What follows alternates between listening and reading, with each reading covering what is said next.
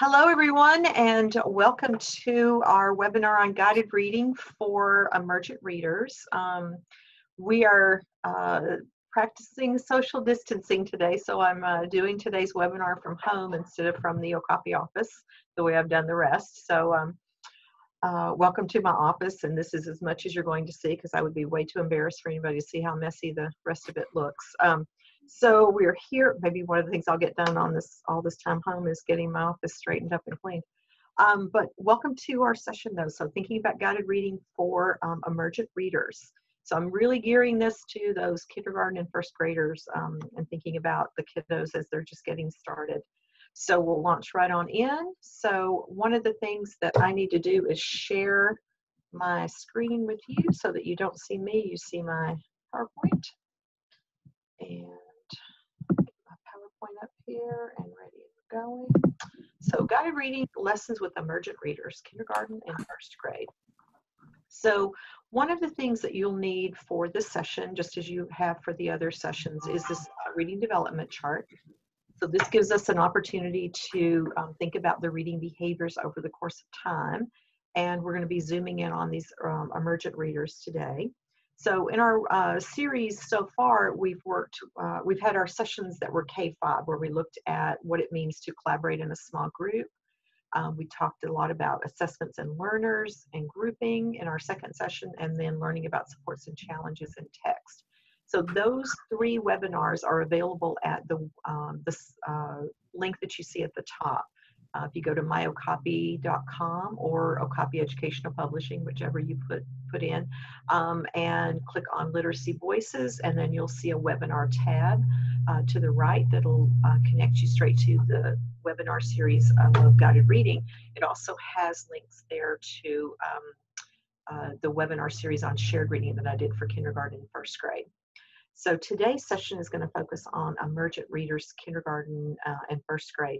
And as I began putting the session together, one of the things that is kind of a result of all the schools closing this week, I did not have all of my permission slips signed, and so I'm going to be getting those together. But what that means is that we're going to do an additional webinar kids from the start. So we're going to call it From the Start, First Lessons with Our Youngest Learners, and we'll zoom in on those early emergent readers, those kiddos at the very beginning of coming into kindergarten. So that's going to be a separate session. Today's going to look at kindergartners who are a little bit farther along in their reading development because we've got K-1. So that's what we'll zoom in on today, but just know there's going to be a separate session. We'll send an email link to all of you that lets you know when that session will be available.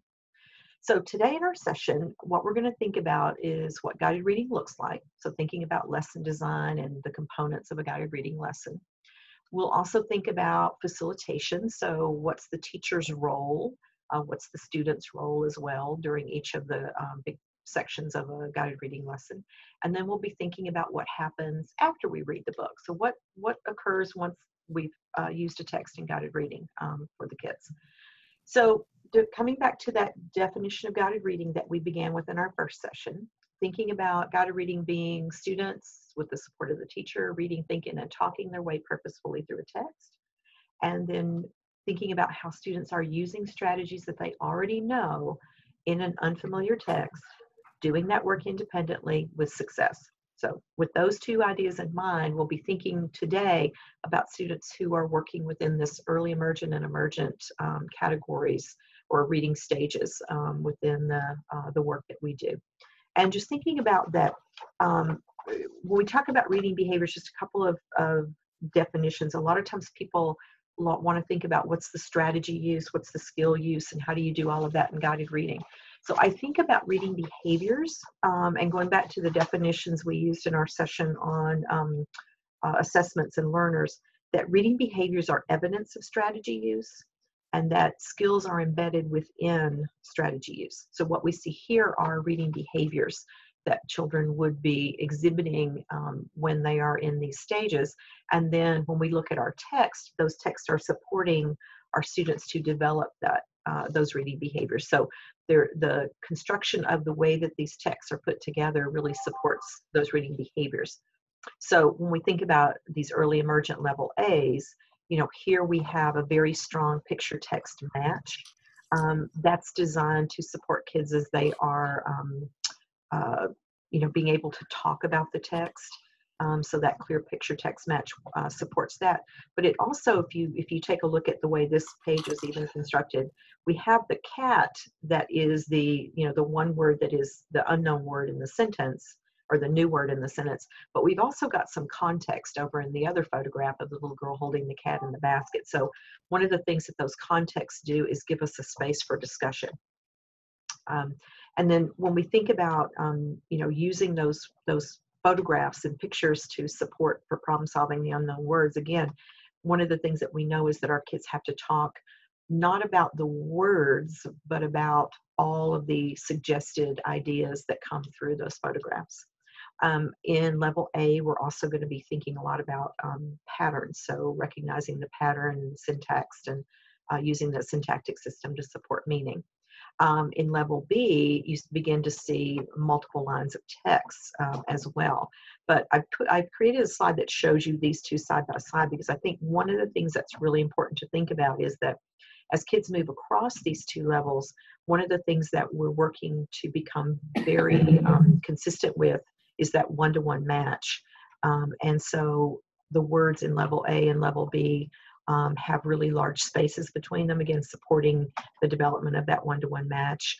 You'll even see in level B, there's a big space between the lines as well. And that really supports kids as they are working towards using one-to-one match to support their meaning making. And then one of the things that begins to happen in these books as well, we're supporting kids to learn to use any letters, any sounds and things, so they're able to think about the meaning that they're making, but applying that initial letter information that will support them as they are beginning to confirm and notice what they read. One of the things I also notice is that there's a real intention behind the way that these books are constructed, because we want kids to be able to use those high frequency, those initial letters that have really strong consonant sounds like rooster and pig and cat, and so that gives the kids that opportunity to use that information. And then level B also is supporting the development of return sweep by giving the kids the 2 lines of text. And then level C, these emergent readers, we see books like My Horse, which supports kids as they are beginning to have to rely on more of the vocabulary in the text, more of the high frequency words, because alongside the development of this work in guided reading has been shared reading, our phonics work, and our high frequency word development, and all of that work, so that that kids are able to use more than just the pictures. Because in level C, you'll see that it doesn't give you exactly what the text says, and so they're also going to have more extensive language structures to have to cope with in this text. And so that gives the kids the opportunity to apply more of the graphophonic information. Level D, you'll see, like in Little Monkey's Dance, here in these books, we see that we're not patterned anymore. We're not really thinking so much about using the pattern, and you begin to see a true storyline develop. So one of the things that happens when you get into these 2 levels is that we're supporting kids to monitor, so that reading development of monitoring for making sense. And so the photographs have that support. It supports them to predict and confirm storyline, but they have to use a lot of the text that's there. These are the levels as well where you begin to see if children are struggling with that language system. For example, English learners, you may find that kids begin to stall a little bit in these levels because of the variety of sentence structures that they have to cope with. We're also having to do a lot more work with high frequency words and using them in a variety of contexts, and so you begin to see a lot of different sentence structures.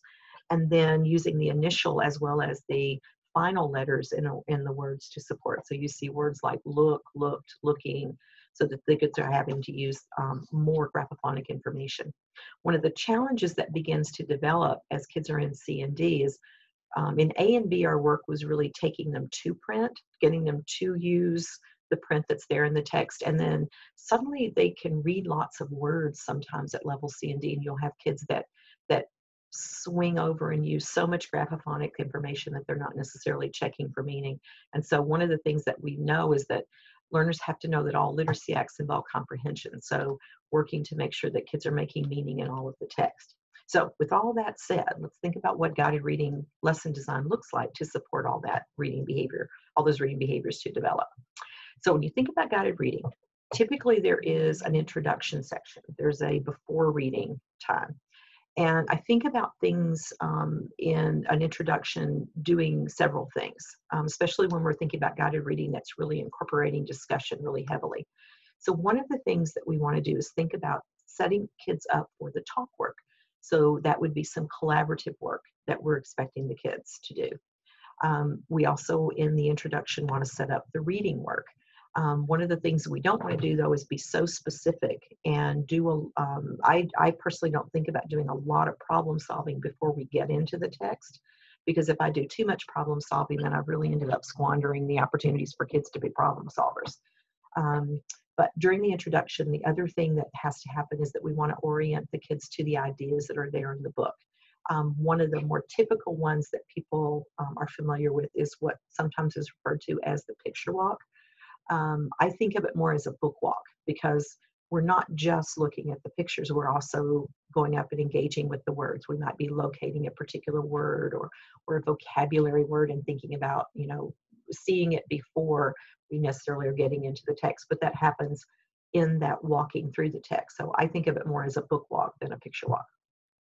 So then after that introduction, then we have sort of that during and after reading, that reading and discussing kind of phase of the lesson, where the kids are leading the discussion, the students are reading the text independently, and the teacher's role becomes one of facilitation and checking for understanding.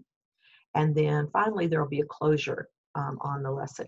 This is typically the thing that teachers always share with me that they skip, because we're either running late or not necessarily, we're not, we kind of forget, we sort of end on that piece. But one of the things to think about is that a closure on a lesson is one of the components that really supports kids to transfer that learning, to transform that learning and put it into some other work.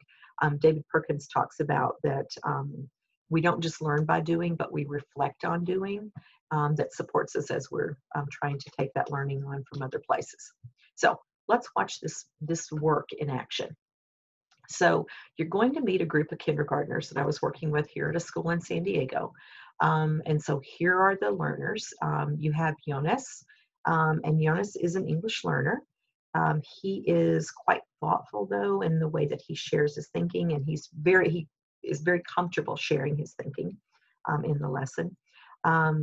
We have Madeline next to Jonas, and one of the things I noticed in the video about myself as a teacher is that I was really very, very encouraging of Madeline every time she spoke. What happened in the first couple of lessons when I was with this group was that Madeline didn't really participate very much in those lessons. So I was working really hard to get her to participate.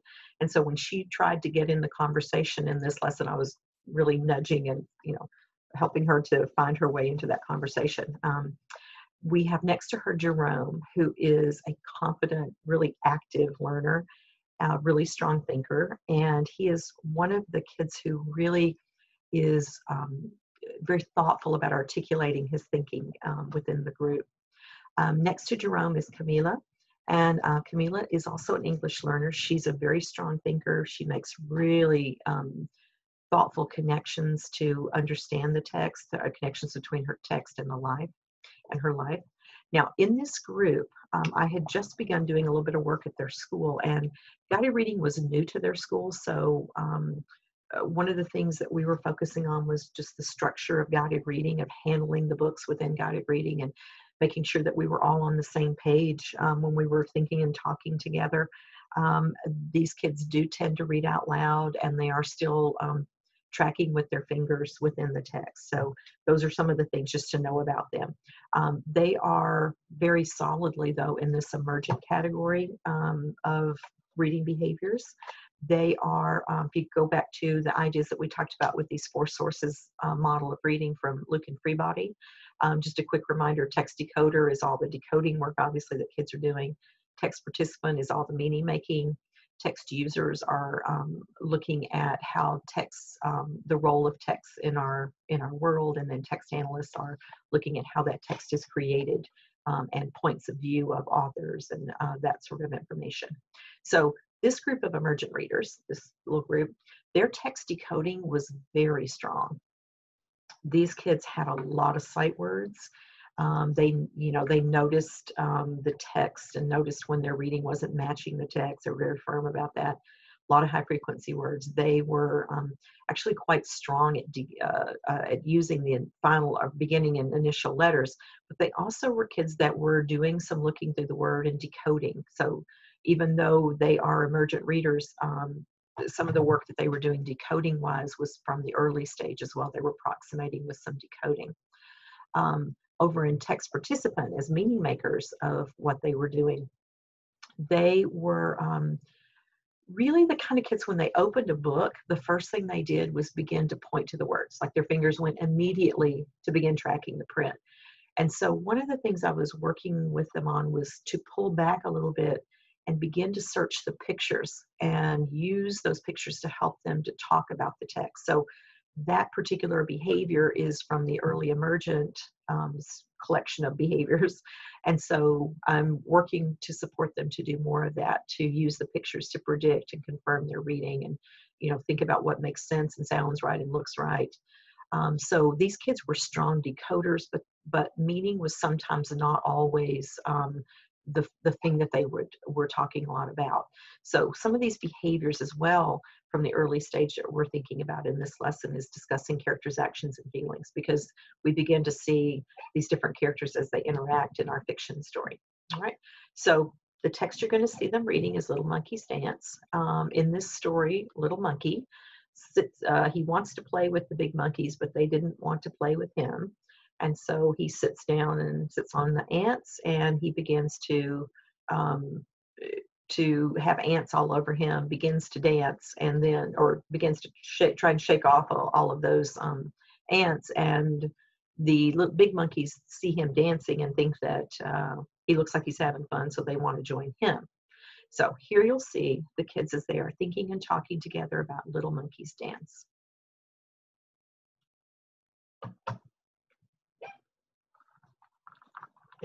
Remember yesterday we talked about how important it is to make sure that we listen to each other while we're sharing thinking, so that we get some ideas from each other and we're giving ideas. And when someone talks, you can't talk. Why do you think that would be important?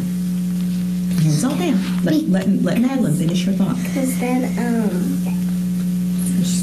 you can't hear them. Yeah, you wouldn't be able to get their idea, would you? Or hear their idea. Yeah.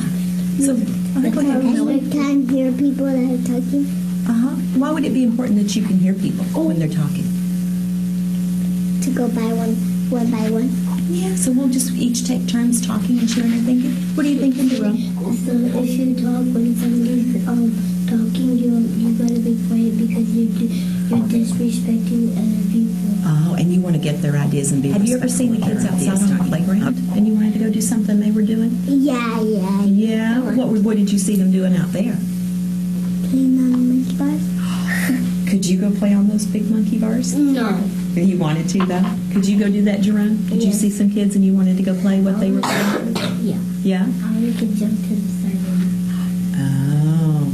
Now, why did you want to go do that with them on the monkey bars? Because it's fun. Was it fun? Yeah. I can reach the floor. You can when you're on the monkey bars? Me too. Because you're taller? I love monkey bars. You do? Yeah. So you wanted to go play with some kids that were doing something bigger. Well, now, this book that I've got here for us today, see this monkey right here? This is Little Monkey. And this is the story of Little Monkey. And he accidentally does something that gets the big monkeys to want to play with him. Debra. Oh, I'm 7. You are. Great. So, now, today, one of the things that readers do, when they're reading in a book, one of the things that they want to do is you want to spend some time, like when we go into our first page, we want to spend some time looking at the pictures first before we read the words, because that's going to get our thinking ready, get us ready to understand the words that are there. So today when we look through our book, we're going to look at the pictures first, and then we'll do the reading in the words. Okay? So here's your book, Little Monkey's Dance. What do you see on the cover? Okay? So take a look. Remember, we're all on the cover. Remember, we said we were all going to stay together today. So we're on the cover. You want to skip back a little bit and put your book down on the floor? You can. So what do you see on the cover here? Monkey has some ants. Yes, he does, doesn't he? Do ants like monkeys? Remember, we're sitting down on our bottom. Do ants like monkeys? I don't know. What do you think? I think they do. Maybe so. How do you think he feels when those ants have gotten on him? Itchy. Oh, and when he's actually, and I take. Look at what Madeline's doing. What are you doing over there? Show us what you're doing, Madeline. Why are you doing that? Because he's stupid. You think so? All right. So let's go in. Now let's practice this. Remember, we're all going to be staying on the same page. I think at the end, on the ash, I couldn't get off of him. You think? All right, so let's all go to this And first he's going to page. have fun, I think. You think you're already thinking about the ending? ending? All right, yep, it's a new book, so let's do a little scrunching it down, smooth it down. All right, so you're on page 2 and 3, and look what Madeline's doing. She's looking at the picture already. Madeline, tell us what you're saying about the picture again. He's sitting on the asshole. Look at that. Oh, were you wondering why those ants got on him right here? Yes. What do you think here? Because he was sitting on the ants. He sat down on the ants, didn't he? And then the ants crawled on him. Oh, how do you think he feels? Bad. Itchy. Itchy. How else do you think? Look at his face. How do you think he feels about feeling itchy? Sad. Oh, so now we've looked at the picture and it's got us ready to read, got us ready for our thinking. So go up and have a read on page 2 and page 3 and see if those words fit with what we thought about the picture. He sat down on some ants. Now, does that fit with what we said when we looked at the picture? You said little monkey was sad. Did we find those words up here? He sat on some ants. And you said he sat down on the ants. And did it tell us that in the words too? So the words and the pictures have to go together. What are you getting over there, Jerome? So if you look at the pictures first and then you read the words, it will maybe you think it's not going to be the same, but it's going to be the same. So they go together, don't they? I think how the ants are getting on him. You think that's how Because he's about to sit down, but then the ants are getting on top of his feet and they're going. Let's see what he thinks. Let's turn the page and see what he thinks here. Oh, my goodness. All right, now remember, we're looking at the picture first. That's the picture. What do you see going on the picture here? The ants on him. Oh, where are they on On him? his face. They're there on his face. Ants went on. Where else are they? His leg. On his legs. Where else? On his Itchy head. Yes. All right, so go. on his ear. Yes, go have a read here and see if the words match the picture that we saw. Ants went on. Little monkey down. Did not play with little monkey. Little monkey sat Now, did you down. take time to look at the picture? Said Look at the picture first. down on some ants. Because the ants, because he was dancing and the ants got off, now he can dance. Now he could dance. Oh, do you think he wanted to play with someone? Remember back at the beginning? Let's take a peek back there. Look at this. Go back to page 2 and page 3. Kind of hold your hand in there at the end. Be careful with our books. We don't I'm want putting my finger on it. Yeah, put your finger there. And now looking back here. And he's trying Yeah, but remember back here? right here. How was little monkey feeling right here? Bad. And this What was the word that they used? Why was he feeling so sad, do you think? Because they didn't let me. Does that make people sad when they don't get to play? Yeah. Oh, so how do you think he's feeling over here? Happy. Happy. Why is he feeling happy? Okapi over here? Because the ants got off and now he can dance. Let me ask you this. Now, over here at the beginning, the big monkeys, they did not play with little monkey. Now, at the end, they want to play with little monkey. Why do you think they changed their minds? Because he was acting funny and they wanted to dance. That was fun. Can you have Look at him. He's trying to be back in the thing. Yes, I'm sure when you look at the book that you look at the pictures and think, what am I thinking? And noticing in the picture first, that's going to help you get ready for reading and understanding the words.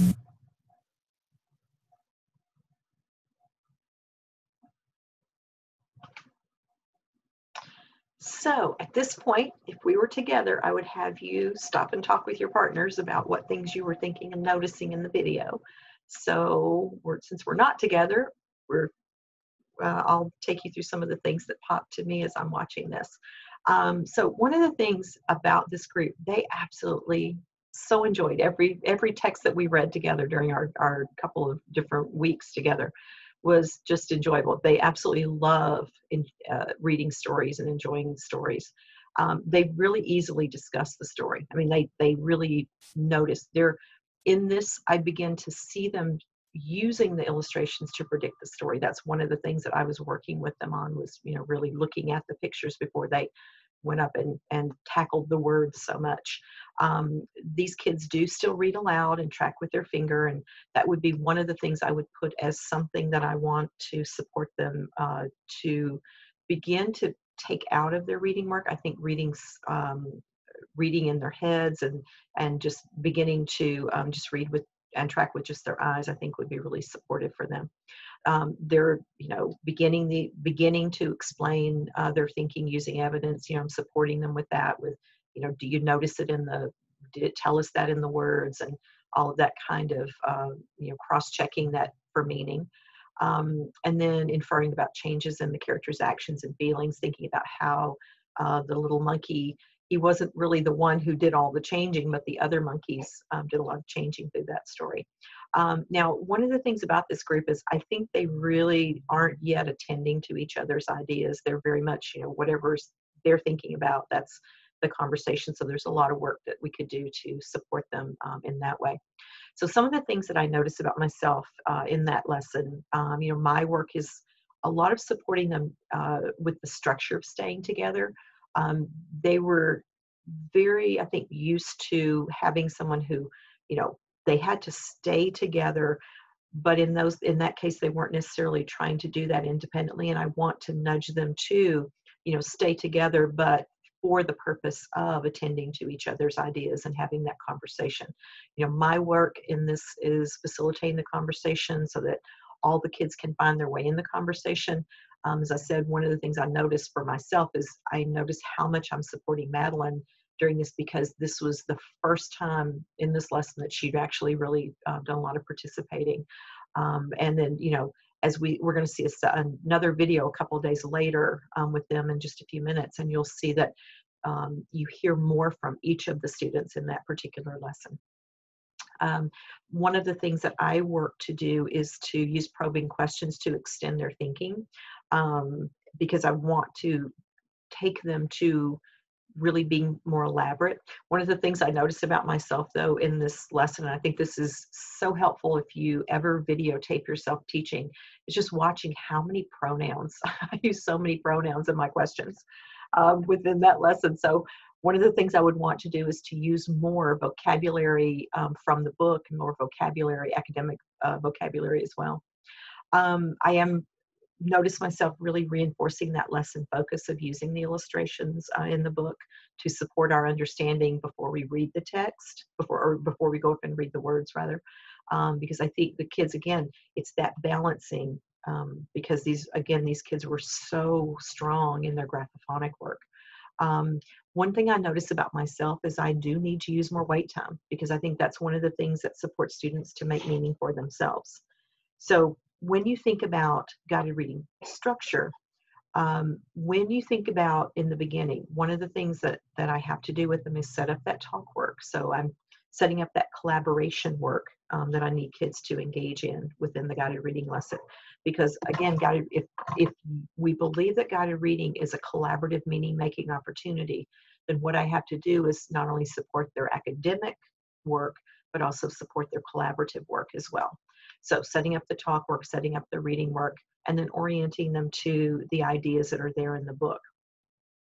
Then in reading and discussing, when I'm in levels A and B, I do tend to have the kids do the book walk through, and then they begin reading the text on their own. In this particular lesson in level C's and D's, once there's really, I think, a lot more of work that we're doing as we're building that storyline through, I do more of a talk, read, reflect model when I'm in these levels, where we will look at a couple of pages, we will talk more about the illustrations, thinking about storyline, have the kids read the text, and then we reflect on what they've read. But throughout all of that, the students have to be the ones leading the discussion. They're reading the text independently. At this point, they're still reading aloud in this group, but my goal would be to take them to beginning to read silently in these levels. My work is about facilitating the discussion and then checking for understanding as we go along. Then in my closure, a couple of things that I have to do is really reflect on the reading work. What was the meaning that we made, and how did we go about that? So that closure of talking to this group of kids about how they use the illustrations to support their meaning. And I just love when Jerome has the aha of, oh, so this is what you mean when you say the pictures and the text go together. So he has that meaning making, and then reflecting on their talk work. You don't see that in this particular video clip because I didn't edit that in, but reflecting on the talk work at the end is important as well. You know, how do we think and talk together as we work through? So one of the things that we really have to think a lot about in a guided reading lesson is the role of the teacher in facilitating that work. And I go back to this quote that I shared in one of the other webinars from Richard Allington and Rachel Gabriel, that conversations with their peers improve comprehension and engagement. And guided reading is the perfect place for that. But it's that supporting the kids to be able to be in conversations that are not focusing on recalling or retelling what they've read, but asking them to think and notice, comment on and compare, to really think about what they've read. So some of the ways that I'm going to get to that work is through the prompts that I use. So one of the first things is using silence. And I always say in PDs that I don't always think of it as wait time, because I think waiting is something that can make us impatient. But silence is a place for giving kids time to think. I mean, really offering kids the opportunities and the time to think, which is absolutely crucial, especially if you're working with children who are working in a language that is maybe not their first oral language that they have. Using a question like, what are you thinking, really invites kids to explain what they think. And a lot of times people will say, oh, that's a very open-ended question, and it is.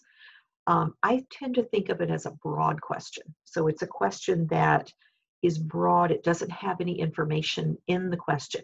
Kids are really good at taking our questions, turning them into statements, handing them back to us, and then we think that kids are making meaning from the text, when in reality what they've made meaning from is the question that the teacher has asked.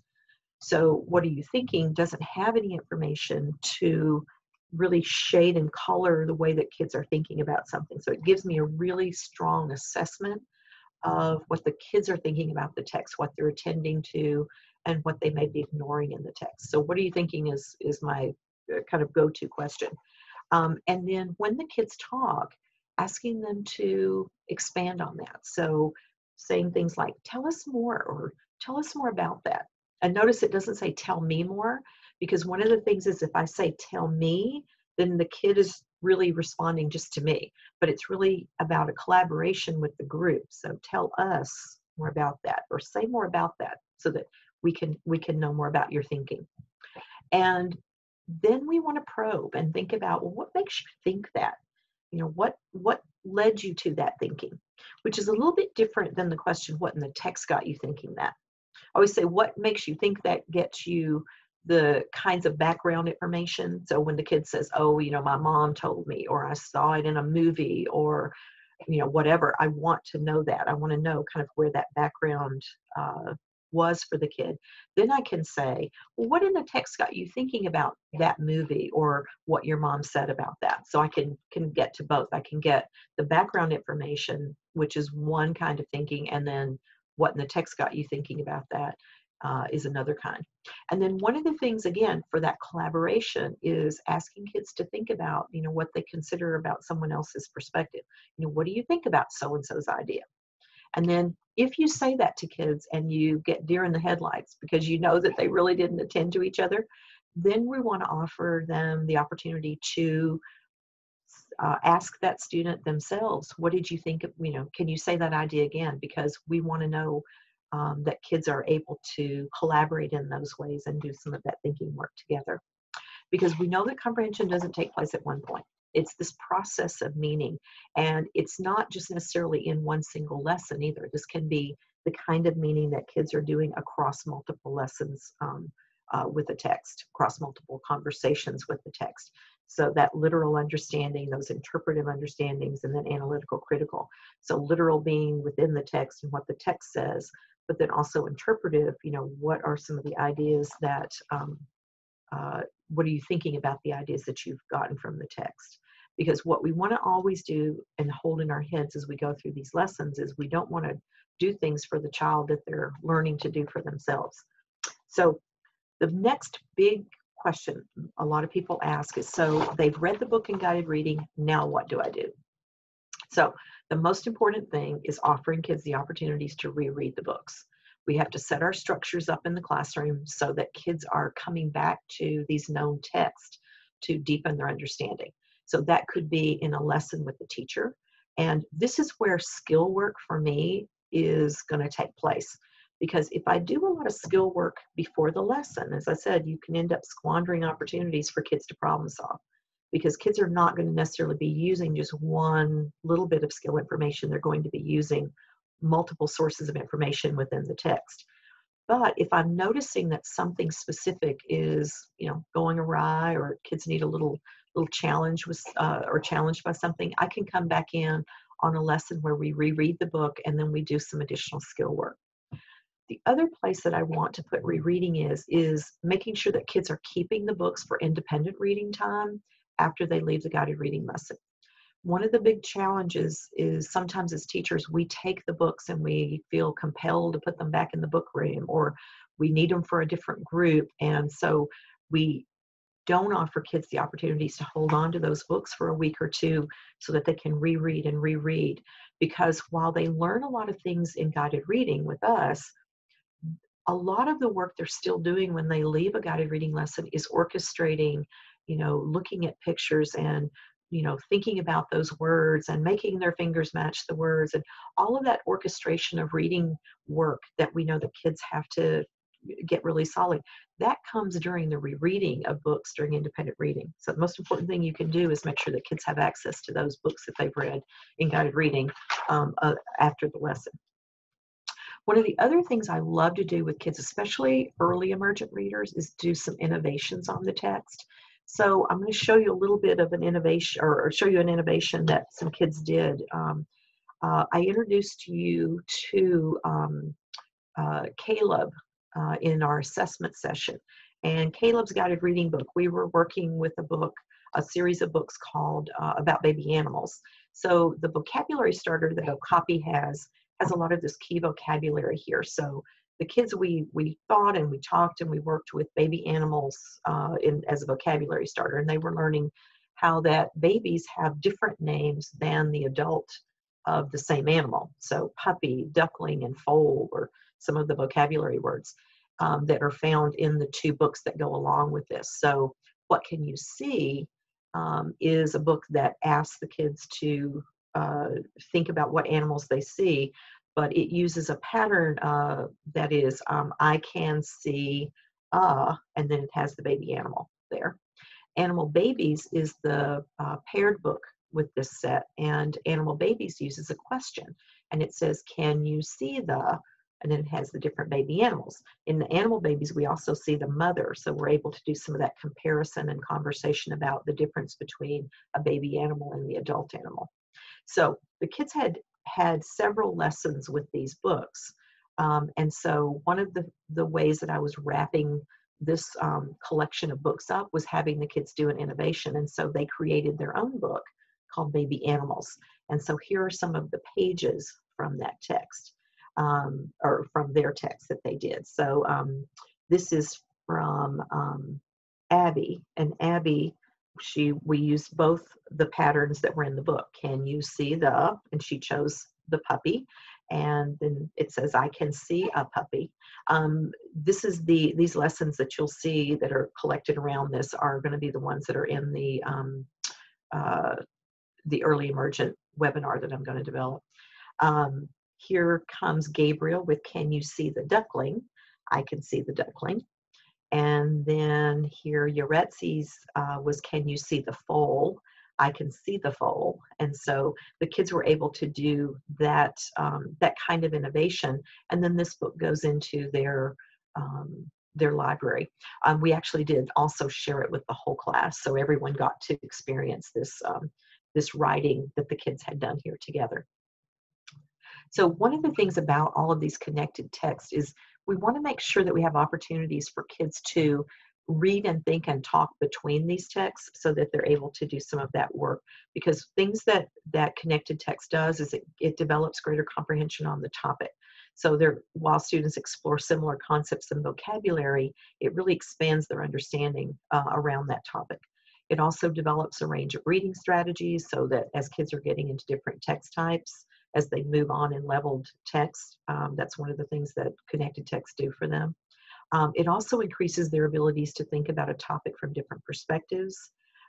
It gives them the opportunity to write in more authentic ways, because what we know as a writer, we know first as a reader. And so the experiences they have with these books and guided reading really provide opportunities to think about different ways that authors are presenting their ideas. And it supports their language developments, because one of the things that we know is that as kids talk over time around the same ideas, they move from an exploratory kind of conversation to presentational kinds of language. This notion of exploratory to presentational talk is Douglas Barnes' research, where he talks about that when you're constructing meaning, you are talking in ways that is, tentative and fragment, so that we're trying to figure out what it is that we think. So that's the exploratory phase of talk. And then as they continue to think and talk about a topic, people will move to a more presentational kind of conversation, where once we've figured out what we think, then we begin to think about how we're presenting it to different audiences. And so we begin to see kids take on the vocabulary and the academic language and structures that will support them as they share their understandings with others. So using connected text is really a way of deepening thinking, but it also develops language all the way through. So in synthesizing, talking about the pair, you saw the video of the kids working with Little Monkeys Dance. So after we used that book, we moved to this text called Let's Do the Monkey Bop, which is a procedural text which teaches kids this dance called the Monkey Bop. And it was quite an active day when we read the Monkey Bop, I must say. And so one of the things that connects these two books is this key concept that dancing is a fun activity that brings us together. And so we had a lesson that was dedicated to thinking between the pair. So let's think a little bit and watch a little bit. And I'm going to apologize right away for my choppy editing for this book, because I couldn't get my editing app to do exactly what I wanted it to do. But you're going to see that we're thinking and talking between the texts here. You do first. Take just a minute, and I want you to read both books. You can read either book first. Now, remember those things that we've said that readers do? They look at the picture first, and then they'll maybe match the words. Helps get your brain ready for what you're going to read. So check out those pictures, point to the words, and off you go. Now, Monkey Bop, you're just reading. You're not going to get up and act it out right now. So off you go. Read both of your books. Let's do Monkey Bop. Now, I want you to whisper.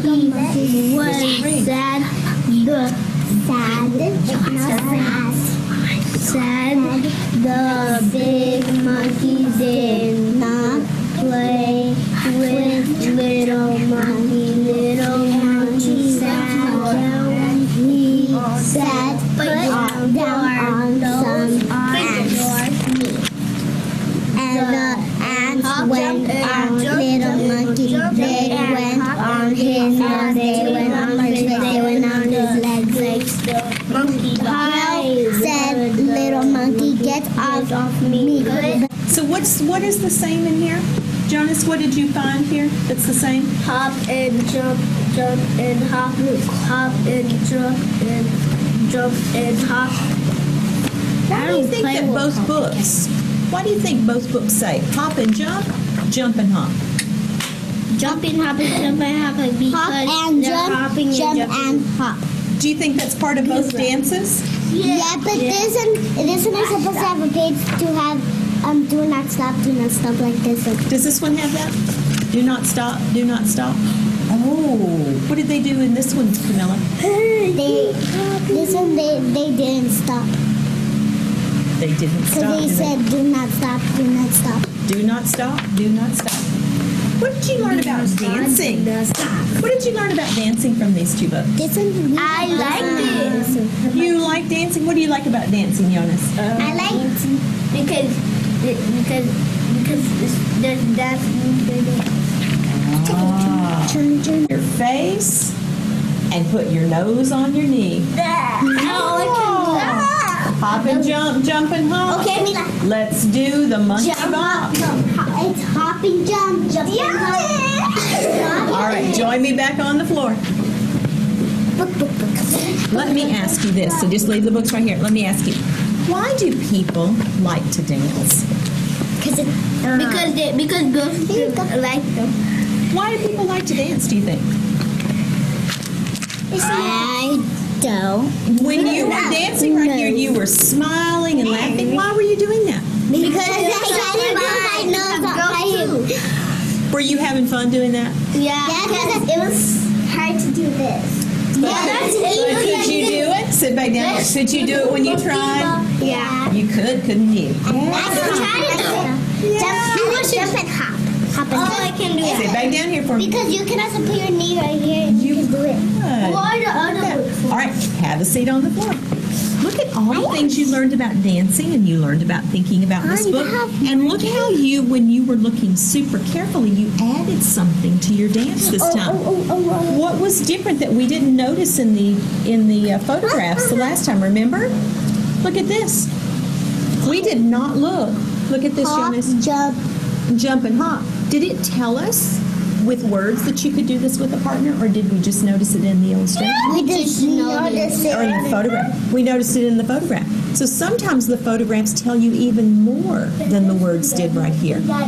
Wow. So we use the illustrations, we use the photographs to help us know what the words say, but sometimes there's something in the illustration that's not even in the words. You got a super looking pencil. All right. So in this lesson, when they're putting the two books together, one of the things that I notice about the kids, they're still most comfortable reading aloud and tracking. So I just kind of leaned into that just a little bit there and said, you can go ahead and track with your finger. But again, that's one of those things that I'm going to be thinking about how to take out of that work. But what I have to do is I continually come back to that idea about noticing, naming how the illustrations and the photographs are supportive. And in this case, even noticing that they gave us different information. The kids are, one of the things I noticed with this is as they kept reading, once they started getting off of that choral reading, that they actually began to phrase a little bit more. So they were approximating that phrasing. And they're beginning to notice those repetitive patterns in the text, noticing some of the language patterns that are occurring. And one of the things that's challenging sometimes in these initial types of comparisons is that the kids tend to compare at the literal level. So my work is also using probing questions to extend their thinking so that they're not just probing, they're not just comparing at the literal level, but also noticing kind of what they're finding in each of the books around the big concepts. And then supporting them to bridge those personal connections to book ideas. Noticing that how they were feeling about something was also something they could use to help them to think about the ideas that were there in that book. and so that they're really comparing ideas, not just comparing at the literal level. So all that supports us as all 4 sources of that meaning are really being made, because one of the things that we know is that children grow into the intellectual life that surrounds them.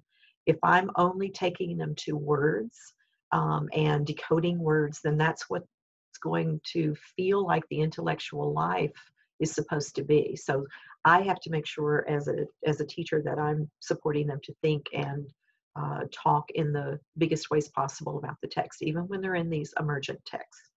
So any questions that you have, go ahead, and I should have reminded you at the beginning, but any questions that you have, go ahead and send those in. There have been 2 or 3 that have come through here. So the first one was, do I always do a picture walk?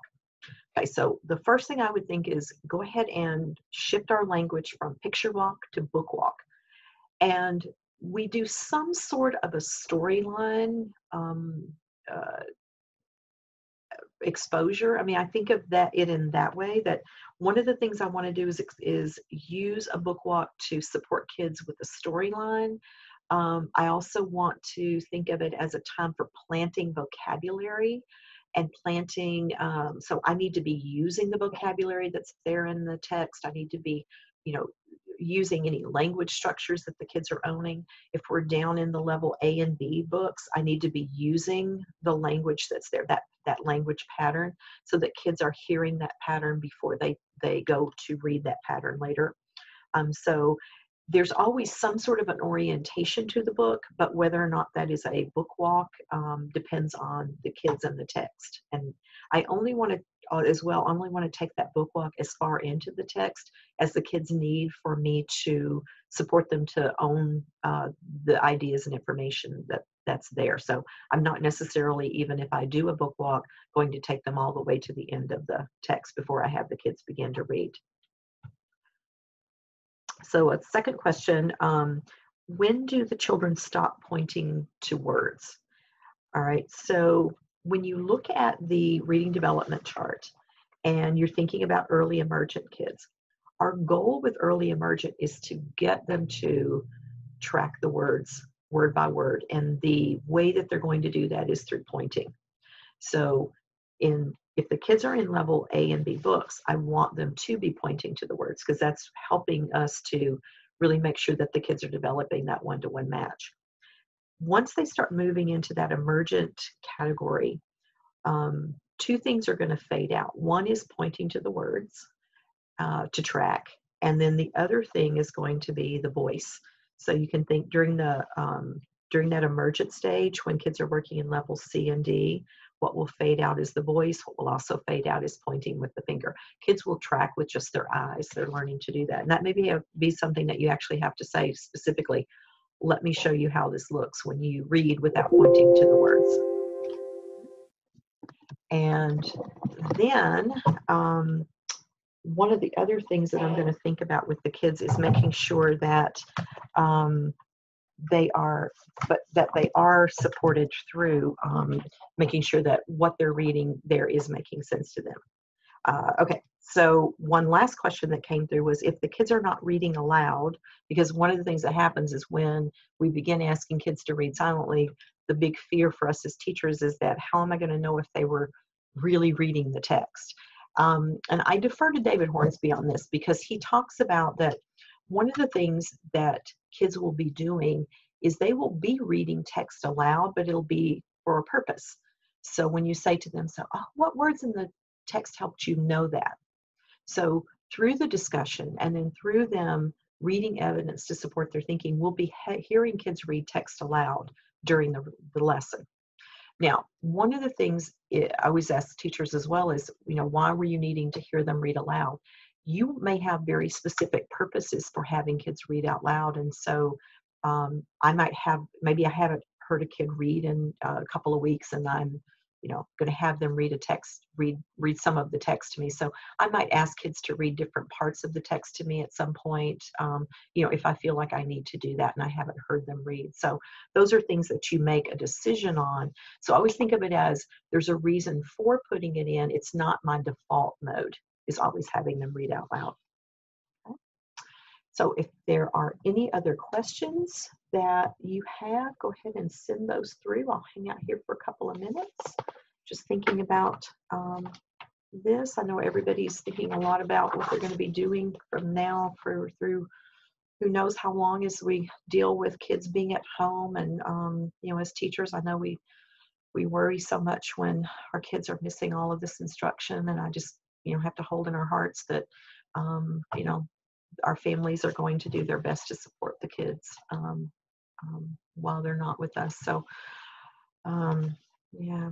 So there aren't any more questions. So our next webinar will be next week on March 23rd. So that's where we're going to think about early readers. We may have kindergarten students who are reading in those early stages, levels E, Fs, Gs, Hs. We may have second graders as well who are reading in those. So K-1 and 2 will be the focus for the work that we do in our early webinar here as well. Again, thank you so much for joining us, and have a really safe and you know, get a lot of reading done. Teachers is what I always think. This is our great time for reading and thinking, and we're doing our support. So thank you so much for joining me today, and stay safe.